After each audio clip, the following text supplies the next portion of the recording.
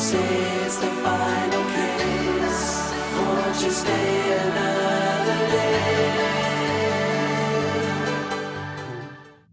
Tony, it's a pleasure to have you on the programme tonight. We're smiling away. That was back in 1994. I know, nearly Bring back 20 good years memories. ago. Yeah, lots of memories, and it's still being played now. So I know, and fantastic. it did incredibly well. I mean, as you know, it remained #1 for 5 weeks, didn't amazing, it? yeah. And what was the secret, do you think, of that song? Why did it do so well? I have no idea. If I knew, I'd write an album of them. I think the public just liked it. It was a song about missing someone, and you know, Christmas is that end of the year when you're looking back over the year. So I think the public just took it to their hearts, and that's the thing with the public. They will choose it, and they will let you know by, or we will let you know by the next years whether you hear it again or not. And it's the same ones you hear again. What's it like when you tune to the radio this time of year and you hear your own songs? songs? Or you go shopping in the shopping market. Yeah, it's a bit awkward when you're when you're paying for something. I was paying for Christmas cards last year, and then it came on, and we both started laughing. Along. Yeah, it's one of those awkward moments, but it's great. It's an honour.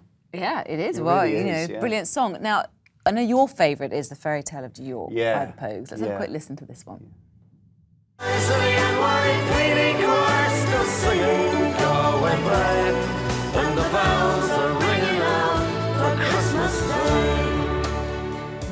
A real classic there. A bit depressing though, some people think. Why do you like it so much? For me it reminds me of a party and getting drunk and, you know, splitting up with your other half and, you know, all the things that people do at Christmas. And then hopefully getting back together. Yeah, I love that one. That's one of my favourites, that George Michael's Last Christmas as well.